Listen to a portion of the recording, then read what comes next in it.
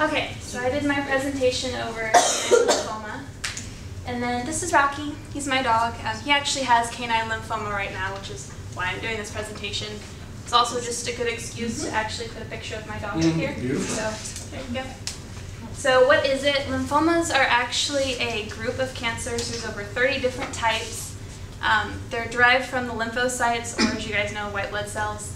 And because of that, you're going to find them first in the lymph nodes, followed by the spleen and the bone marrow.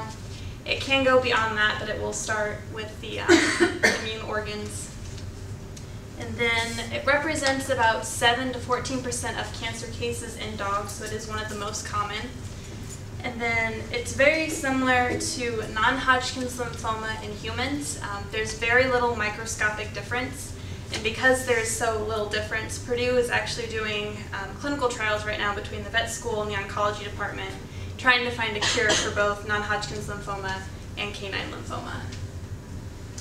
So, and then some signs and symptoms. The first one you're going to see is enlarged lymph nodes. And if you look at the picture, the 1, 2, 3, 4, and 5, those are the lymph nodes you're actually going to feel if you're petting your dog. If it's a short-haired dog, those are the ones where you're actually going to see the swelling most often. Then some other common symptoms would be rapid weight loss, lethargy, low appetite, so that goes with the weight loss. And then it could also have edema or swelling in certain places. And then one website thought that boxers, bull mastiffs, basset hounds, St. Bernards, Scottish Terriers, Airedales, and Bulldogs might have a higher chance of getting a lymphoma.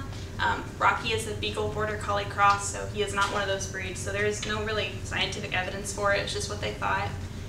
The common age is between 6 and 9. Rocky is 9, so he's kind of a median little statistic dog, he fits right in there. And then the only way to know for sure is to actually do a biopsy of it. And so with Rocky, he actually got it under his chin first. I don't think you can really see it in this picture, but it started as 2 little lumps, and we couldn't see him because he's got so much hair. So I was petting him one day and I felt him and I was like, it's a little weird. Didn't think much about it. A couple weeks later, it was actually a big mass under his neck.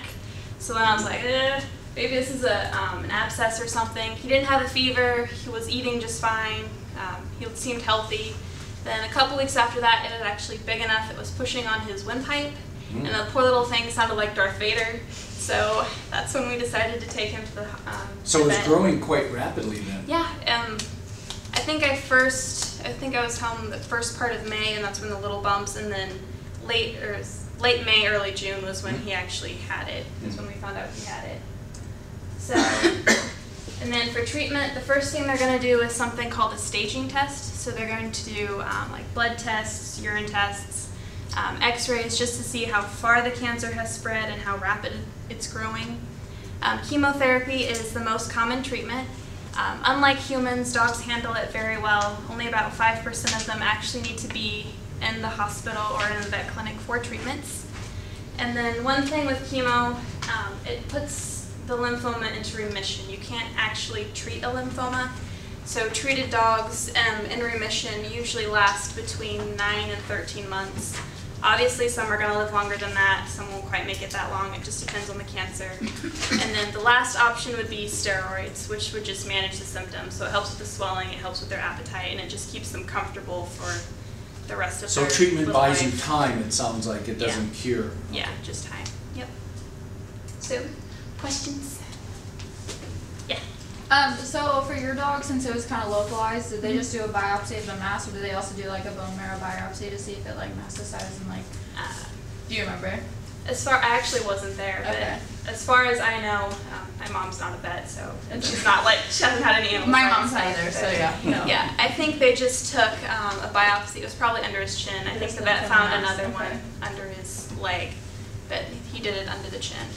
And so what treatment did he get? Rocky is on steroids. Oh, he's on steroids. We can't afford chemotherapy. Yeah, and well, and then he's 9 years old yeah, too. And he's so 9. you just, he's an old, yeah.